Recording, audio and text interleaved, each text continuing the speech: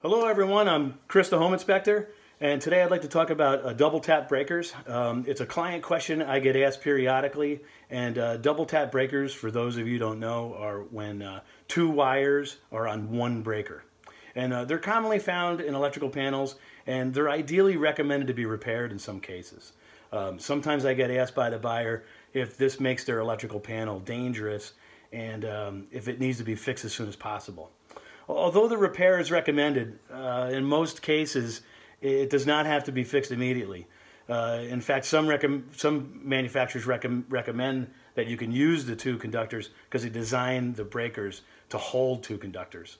However, if this repair is needed, like on this electrical panel, it is generally easy to fix. And if you have a friend that's an electrician, he or she may even owe you a favor and they might fix it for you. An electrician can also add another breaker that's a tandem breaker or a double breaker if the panel allows for it. Tandem breakers are basically two smaller breakers that take up one space. Not all panels allow for them, and some panels limit the spaces where the tandem breakers can be used. Either repair is not an expensive repair. The point is that this recommendation comes up often and tends to scare buyers, but generally it can be fixed by an electrician in just a few minutes.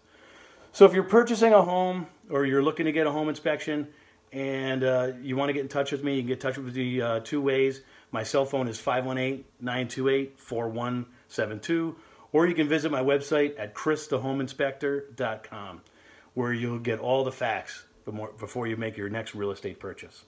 Thank you.